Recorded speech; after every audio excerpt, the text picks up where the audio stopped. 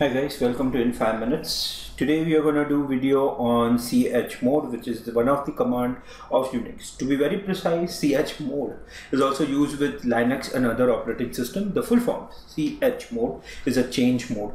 Basically, it's a command used for changing permission to a file or the structure of a file or object. Let's try to understand.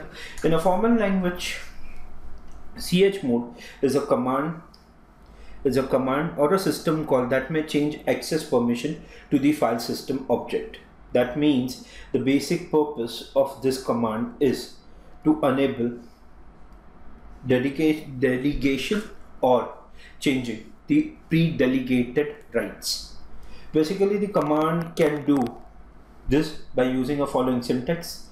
Here the chmod, the keyword is used followed by the option which has the mode and other details followed by a comma. So basically it would have usually three things. R is a recursive which includes object and its subdirectory. That means whatever mode you are setting, is it only for that particular file or a directory or even the subdirectory. F, force or forge ahead with objects even if error occurred.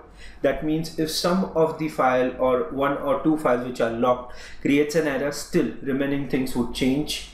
And the last is verbose, shows object process. That means it will show a list of process being done so that you guys can understand and process it further. Going further, we have modes which can specify the mode which we are talking about here. See, modes are given in a chmod. Basically they are octal digit. By saying octal digit, we do understand 7 bits to work with. So basically how things would work or what we have, there is a clear-cut understanding of numbers. If any file is given with number 7, which means it is read, write and execute at the same time.